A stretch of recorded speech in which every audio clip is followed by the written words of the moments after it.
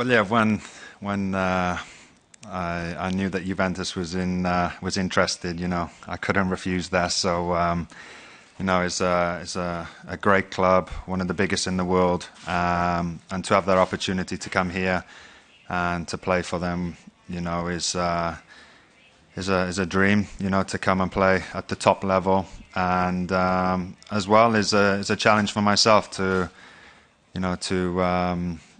to come over to experience a different way of life, a different culture, and for me to take that in and embrace that, and hopefully, hopefully everything goes nicely over here. But I know how hard it's going to be, but I'm prepared.